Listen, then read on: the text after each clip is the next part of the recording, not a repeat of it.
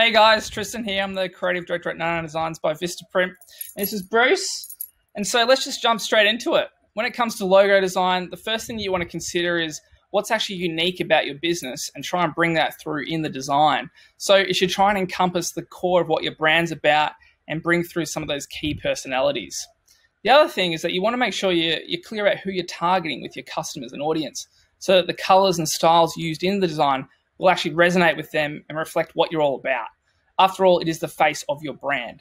At the same time, don't try and overdo it either, so keep it clean and simple. It needs to be adaptable, so often logo designs are featured on large billboards, but at the same time, it goes right down to a small screen size on your phone. So that's it from me, a couple of tips. Hope that gets you started, guys. Cheers.